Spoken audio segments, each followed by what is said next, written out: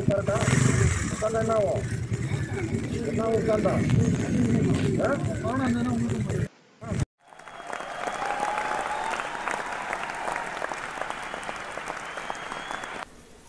guys, so day 12 updates பார்க்கலாம். அதுக்கு முன்னாடி நம்ம கொரோனாவோட லைவ் கவுண்ட் என்னென்னு பார்க்கலாம். ஸோ இப்போது வந்து 6 lakhs மேலே தாண்டி போயிட்டுருக்கு. அண்ட் யூஎஸில் மட்டும் 1,25,000 கிட்ட போயிட்டுருக்கு. இப்படியே போயிட்டு இருந்துச்சுன்னா யூஎஸ் தான் கொரோனாவோட எபி சென்டர்னு சைனா சொல்கிறதுக்கு சான்சஸ் நிறையாவே இருக்குது.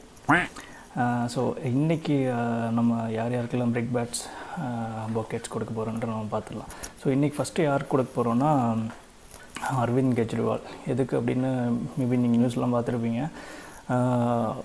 டக்குன்னு லாக்டவுன் பண்ணிட்டாரு. மைக்ரண்ட் ஒர்க்கர்ஸ் வந்து எங்கே போகிறோன்னு தெரில. அங்கேருந்து யூபிலேருந்து போகிறவங்களுக்கு அந்த பஸ் டெர்மினஸ் ஃபுல்லாக அவ்வளோ பெரிய ஒரு கூட்டம்.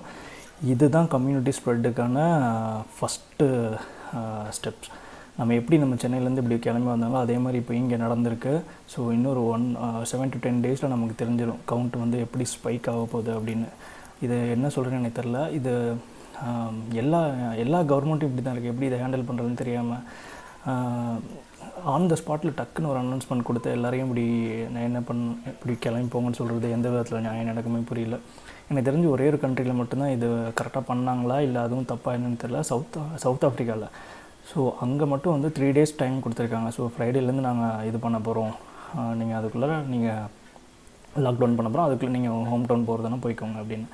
பட் அந்த டைமில் அவங்களுக்கு சான்ஸ் என்ன சொல்கிறது, அந்த 3 daysல வந்து அவங்க ஸ்டார்ட் பண்ணுறதுக்கு சான்சஸ் உண்டு. அது பாசிட்டிவாகவும் போகலாம், நெகட்டிவாகவும் போகலாம். பட் ஆனால் இது நம்ம கவர்மெண்ட்டோட இன்கம்பெட்டன்சியாக காமிக்குது. ஸோ அதனால் நம்ம ஃபஸ்ட்டு பிரிக்பேட்டை வந்து நம்ம கெஜ்ரிவால் கொடுத்துடலாம். ஸோ செகண்டு வந்து யாருக்குன்னு பார்த்தீங்கன்னா, இது கொஞ்சம் பழைய நியூஸ் தான், பட் ஸ்டில் நான் இவர் கொடுக்கணும் அப்படின்னு நினச்சேன்.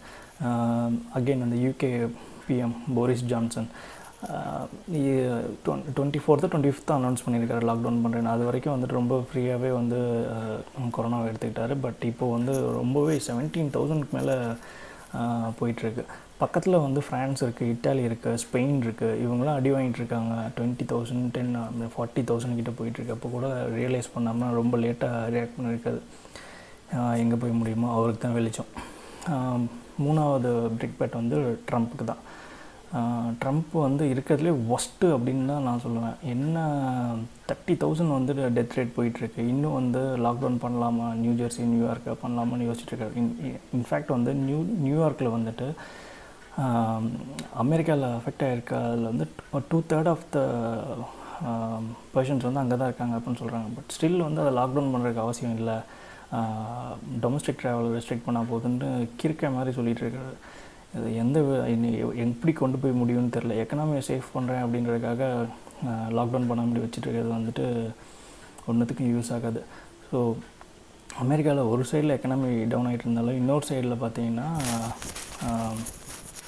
அங்கே இருக்க அந்த வால்மார்ட்டு, டாலர்ஸ், அமேசான் இவங்களுக்கெலாம் வந்து ஒர்க்கர்ஸ் வந்து பீக்கில் தேவைப்படுது. ஸோ பல்காக ஹையர் பண்ணுறாங்க.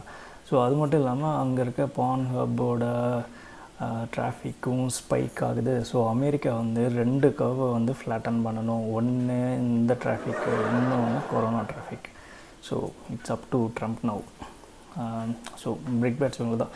ஸோ பக்கெட்ஸ் வந்து நம்ம யாருக்கு கொடுக்கலாம் அப்படின்னு பார்த்தலாம். ஸோ இன்றைக்கி வந்துட்டு நம்ம CM ஆஃப் ட்ரிபுராவுக்கும் நம்மளோட EPSக்கும் கொடுக்கணும் அப்படின்னு நான் ஆசைப்பட்றேன்.